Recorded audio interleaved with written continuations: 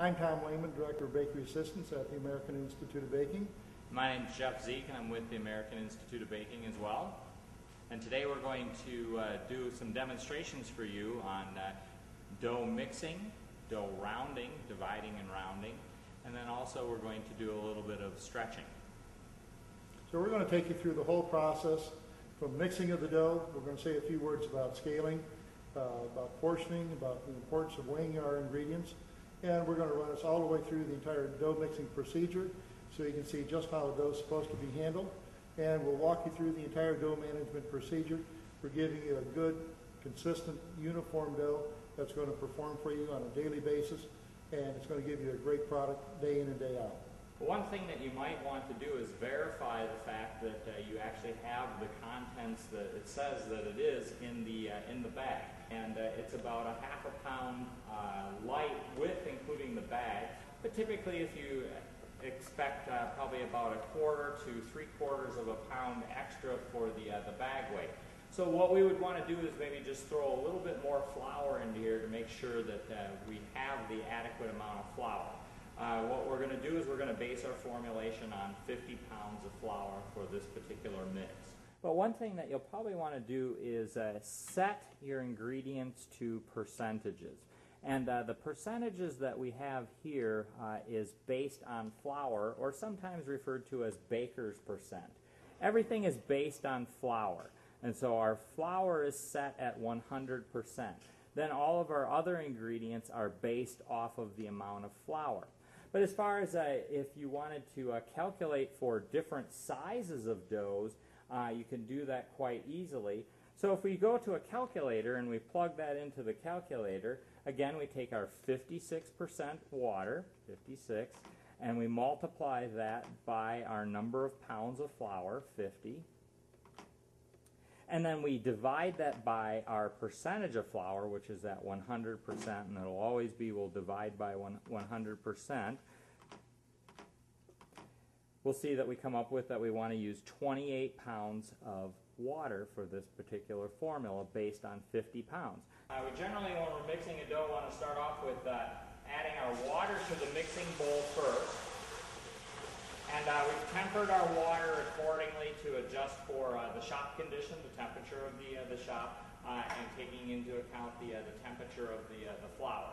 And then also taking into account the friction factor, the heat that the mixer is going to generate during mixing is something else that you need to. With every dough formula, we have desired dough temperatures that we try to achieve.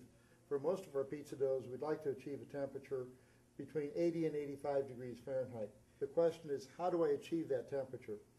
This calculation here will take you through that exercise, and some of the things that we need to know: friction factor, FF, FT for flour temperature, RT for room temperature, WT for water temperature, DDT, desired dough temperature, ADT, actual dough temperature. Now we have friction factor. This is something that must be calculated for each dough depending upon the size of the dough that we're running and the type of mixer.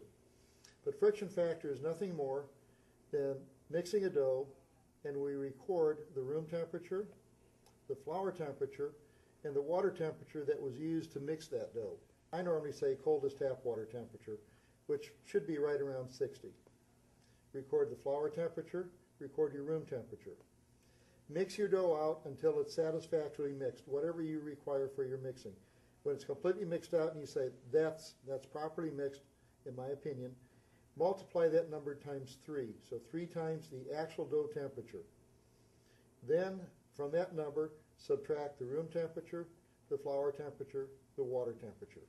Our particular formula that we're using today, we're going to just run water, flour, salt, yeast, and oil. You can add sugar to your formula. This is an optional ingredient. Depending on how you're baking your pizzas, if you're baking in an impingement oven or versus a deck oven, that might dictate whether or not you want to add sugar to your dough. Sugar is going to cause browning, and for this particular dough, we get plenty of browning without adding the sugar. So now we have our water, flour. We're going to add our yeast. The nice thing about instant yeast is that you can just put that in right on top. There isn't anything special. You should not shock instant yeast by adding it directly to cold water. That's one thing that you do have to be careful about. When working with different forms of yeast, you do have to be careful in what contact they come in with other ingredients such as sugar and salt. Fresh compressed yeast does not do very good coming in contact with sugar and salt, so you have to be cautious about that. So we've added our yeast, and now we're going to add our salt. And because we're working with the instant yeast, the fact that we put the salt on top of that, that isn't as big of a deal as if we were working with fresh compressed yeast. So at this point now, we're going to put the bowl onto the mixer and lift the bowl into position. What we have here is what's called an S-type hook. It has more of a kind of a corkscrew type of agitator as compared to a J-style type hook, which is more straight up and down. And what tends to happen on those is the dough starts to ride up and wrap around. And if the dough is wrapped up all around the top, you're really not mixing it. The nice thing about the S-style agitator is the dough can only come up so far, and then it's pushed right back down into the mixing bowl. So we're going to put this on, and that's how easy it is right there. We're going to lift the bowl up off of the bowl trolley and get that out of the way. Get that out of the way. And then we're going to snap the bowl into place. And this is another nice added feature with the new Legacy mixer is this swing out action. But again, it's quite that simple as far as getting it locked into place. We do have safety guards on there with regards to when we actually turn the agitator on. When this is open, you cannot turn the agitator on, but you can raise and lower the mixing bowl. So now we're going to start off by mixing our dough in a speed that they refer to as stir. It's just a very gentle agitation. We just want to get the ingredients starting to combine. I had mentioned that we're going to add some oil to our dough formulation, and we like to delay the addition of the oil as to prevent interfering of hydration of the flour. It's very important that we get the flour adequately hydrated, so we want to give the flour every chance to grab onto as much water as possible. And then at that point, when we don't see any more dry flour in the bottom of the mixing bowl, then we will add the oil. Is we want to just get all the ingredients incorporated together. So I think now we can turn this on to the stir speed.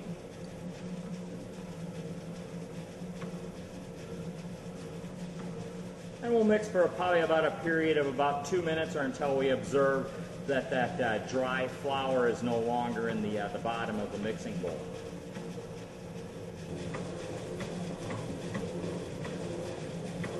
And so we can see that we don't see any more dry ingredients down there in the bottom.